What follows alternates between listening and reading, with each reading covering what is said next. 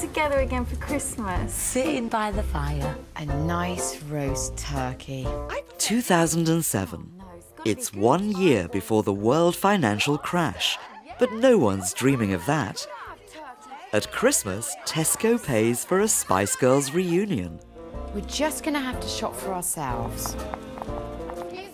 Tesco has the world at its feet, or in its basket. It's close to capturing 1/3 of the UK grocery retail market.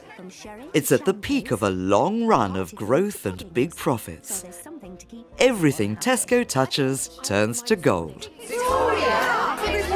Everything for a perfect Christmas at Tesco. Every little helps. But by 2014, Tesco was in deep trouble. Sales and market share were down. 4 profit warnings in 3 years. A financial misreporting scandal that caused a media feeding frenzy. The top man had resigned. A raft of top executives suspended. The share price fell off a cliff.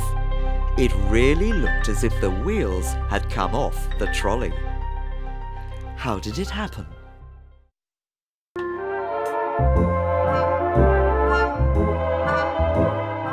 Tesco founder Jack Cohen started his business.